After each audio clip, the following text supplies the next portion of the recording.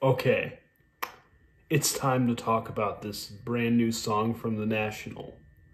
Tropic Morning News from their upcoming 9th studio album, The First Two Pages of Frankenstein, which is due out April 28th. The National, as a lot of you know, are a Cincinnati-based indie rock band, been around for years, have critically acclaimed records, and just are a staple of the indie rock scene. And they're coming out with a new album in April, and they released the first lead single, which I actually thought the lead single was Weird Goodbyes, but thankfully it's this new song, Tropic Morning News. Now, I love The National, but when it comes to the last song they released before this, I just found it so dull and boring. It had this hyped up Bon Iver feature that was barely there.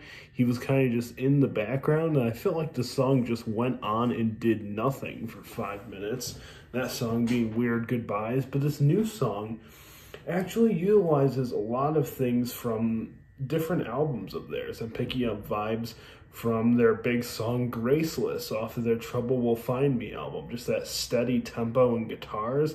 I'm even having some different elements of this track that are reminding me of Brainy from their record Boxer in 2007. There's a lot going on here, and while the lyrics might be hard to interpret, I've listened to the song a few times, and this could be a song that might make more sense in contrast to the album when it's fully released in April instead of right now. This is kind of just the little snippet that they're giving us. And as far as the single goes, I feel like it's catchy enough. It's effective enough. I really love the hook of this one. The fact that it's almost two different choruses going at each other at the same time. I feel like the guitar solo that ends this song, I just find this song to be very soothing yet very danceable and kind of energetic at the same time. The band has always had a niche for that kind of washy production in a way, but this one is very much cleaned up, but still has a little bit of grit on it. It's not as cleaned up as the last album, I Am Easy to Find. It's not as clean as that, but this song kind of has a very smooth feel to it, and I really do like that.